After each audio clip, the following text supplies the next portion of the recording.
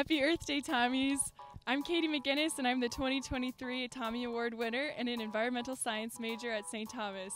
Come along to see some of the sustainability initiatives at St. Thomas. Welcome to the ASC. Here's an example of some waste sorting educational material that was built by a Green Corps member. These boxes help you decide where you should sort your waste in organics, recycling, and compost. 90% of what we throw away could be put in the recycling or organics instead. Now let's take a detour to Tees. This is our Aussie to Go program. You can purchase a coin at the cash register at Tees, then ask for your meal in an Aussie container. Once you're done eating your meal, you throw it in the drop bin, and then they'll give you another coin so you can repeat that cycle again. Follow me to the Northsider Dining Hall in Tommie North as I learn more about dining services sustainability initiatives. How have dining services operations supported the Sustainability Action Plan? All our stuff that's not in the dining halls is compostable. From the cups to the plates, everything we send out is compostable.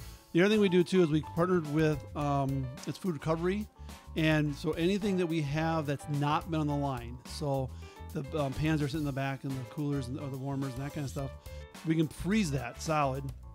And then he comes and picks it all up and he gives it to like Catholic Charities, Dorothy Day Center, places like that, so that food doesn't go unused. Now I'm headed to South Campus to see the pollinator path and talk to the environmental science program director. What is the pollinator path? Yeah, the pollinator path was started by my colleagues Catherine Grant and Doreen Schroeder, and there's a series of flower beds all the way across campus that's just habitat for different pollinators. We've had intro biology labs that have done bee surveys. We have research students in the summers that do bee surveys. Lots of different native bee species, especially on South Campus. And in fact, we have a federally listed endangered species, a rusty-patched bumblebee, that's been found out there. And actually, just last night, there's an email from a U.S. Geological Survey research scientist who's going to be coming on campus to do some studies on the rusty-patched bumblebee. So we actually have endangered species living on our campus.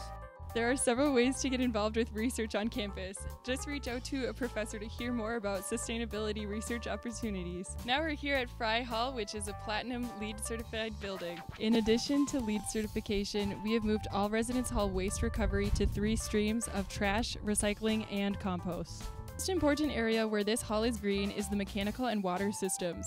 It's very good with energy efficiency, balancing of heating and cooling, low emitting products, and water usage. St. Thomas has several sustainable transportation options, including electric vehicle parking stations, discounts on bike passes, and several ways that you can park your bikes indoors, such as this one here in Fry Hall. There are so many ways to get involved with sustainability on campus, such as working for the Office of Sustainability Initiatives, advocating in Student Government Sustainability Coalition, or having casual interactions in the Sustainability Club.